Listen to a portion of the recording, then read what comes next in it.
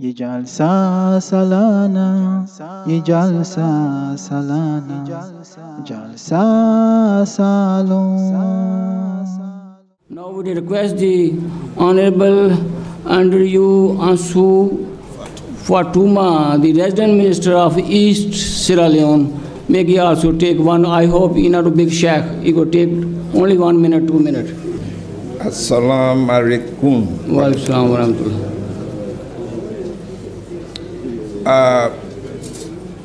Mr. Chairman, Okay.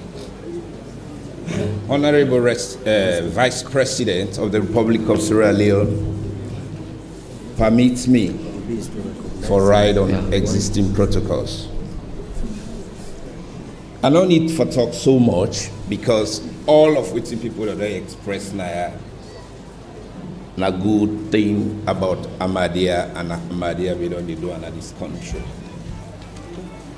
It will be repetition if I go over that. But I get something where I want add. When we been to go school and when I been to work na bo, one thing where I been know Ahmdiyya for. Now for them sciences where them be good at. Two schools them in na Boya where them be know them for past sciences. Ahmdiyya na be one of them schools them. But if we look around, we talk say Ahmdiyya don't really promote education. One of the things that is missing in our schools are the sciences. So I appeal to the Ahmdiyya mission, let it also embark on that, because the world it change, and the world it look for technologies. Not only the one the way they do sciences will survive in the next century. The other thing we emphasize now greatly, then talk about unity, then talk about religious tolerance. Well, from creation, from where we get independence in this country, the one that we then come up for form the SLPP party, one vision we have been get. Something that makes say we get religious tolerance in this country. Then say one country, one people. And if we say, if we really go without slogan anywhere, we consider ourselves as one country and one people, this country not will develop.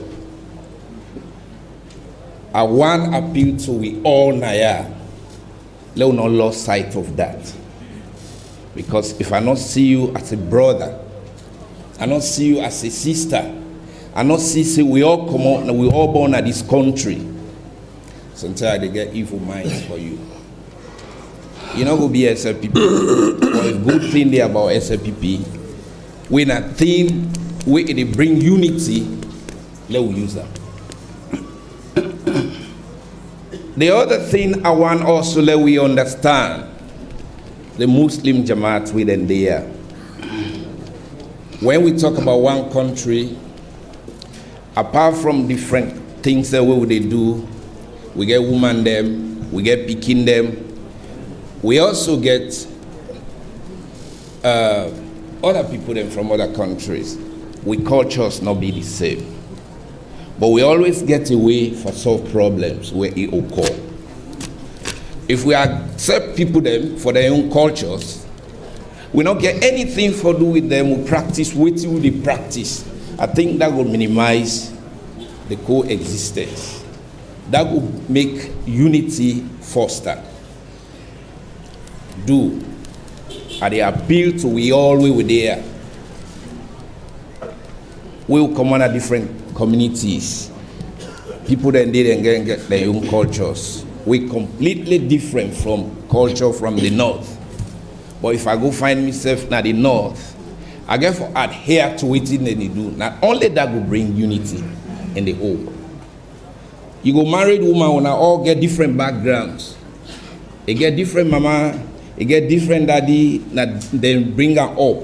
You don't training not be the same with them. But you don't accept her, you don't marry them. You get for accept in bad things them. Instead get for accept your bad one, then the good one then una harmonize them. But the sooner when I done the like 10 years, you begin to say this was bad. Now that marry the boy. At least if you don't marry the woman, you don't live with them for several years and for try understand what it stand for.